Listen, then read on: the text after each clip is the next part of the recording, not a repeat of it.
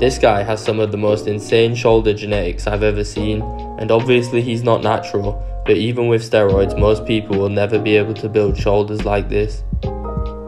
This guy saw his friend struggling on squats and realised that all he needs is a bit of mind-muscle connection to help.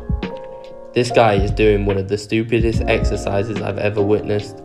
He must be training to be the one filtered out of population by natural selection.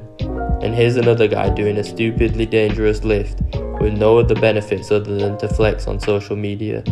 Although I must admit it does look impressive, but not quite as impressive as this guy who does a one-armed underhand grip muscle up.